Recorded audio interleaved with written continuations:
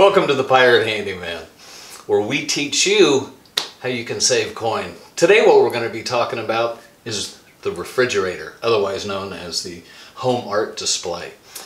Now, as you know, what we do is we try to give you tips that can help save you money, help make things last longer. And if you kind of dig what we're doing, hit that subscribe button down below. And if you hit the notification bell, you'll get notified anytime a new video drops. Because anytime a new video drops, it's going to help you save coin for your treasure chest. So today what we're going to talk about is how to maintain your refrigerator. It's fairly easy to do. What we're going to do is clean the coils. Now the coils can exist either underneath the refrigerator, like in this model, or they can be on the back. And if they're on the back, of course, you'd have to pull the refrigerator out. But what we're going to do here is we're going to take the vent plate off, and we'll look underneath there and see how dirty it's gotten. And what we're going to do is just use a vacuum and a duster to get the dust off of there. And again, it doesn't take very long, but what it'll do is it'll help your refrigerator run more efficiently. And like we've talked about with other appliances, if it runs more efficiently, it's going to save you money on your energy bill, and it's also going to help it last longer because it doesn't have to work as hard. So let's get underneath here.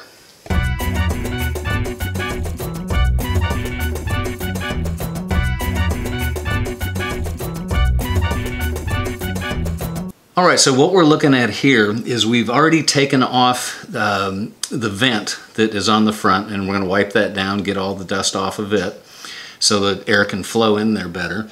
And as you can see, this is incredibly dirty. Now I've done this on purpose because I knew 12 years ago that I was going to be showing people this, so that's why I've never cleaned it. The coils, you can see, are back here, and as you can see, there's all kinds of dust. So the first thing we're going to do is get our shop vac and go back in there and get as much of that dust out of there as we can. So if you don't have a shop vac or a tank vacuum cleaner, usually an upright vacuum is going to have an upholstery cleaner, and you can use the upholstery cleaner. You just take the attachment off, so you're just using the tube itself.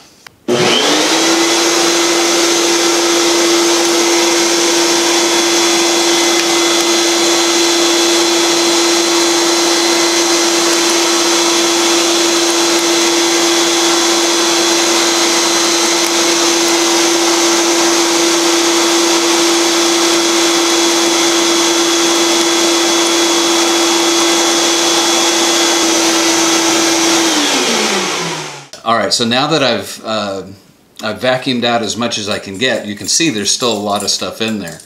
So what I'm going to do now is I've reversed the vacuum and put it on blower mode, and now I'm going to blow everything out of there that I can.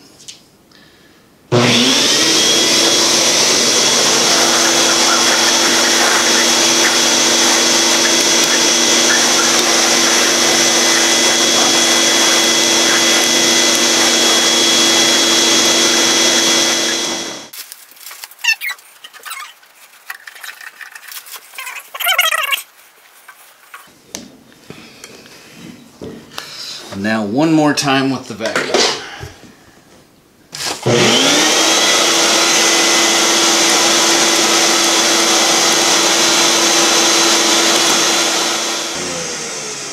Now it's not quite perfect.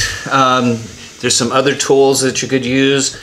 You know, smaller feather dusters to get in there. If you have a long skinny attachment that'll go on the end of the hose on the vacuum cleaner, that'll get more of it out. I'll follow up and do that on this one later. But that's pretty much all you need to do. So again, we did what we just did was clean the coils that are underneath the refrigerator. If the coils are on the back of your refrigerator, you're going to do the same thing. A little easier to get to them back there. So we hope you dig what we're doing here. If you like it and you have any questions, put them in the comments below. Otherwise, hit that subscribe button, and if you hit the notification bell, anytime a new video drops, it'll help you save coin for your treasure chest. You'll be notified. Thanks for sailing with us. Alright, welcome to the Pirate Handyman. How y'all doing today? I forgot what I was going to say.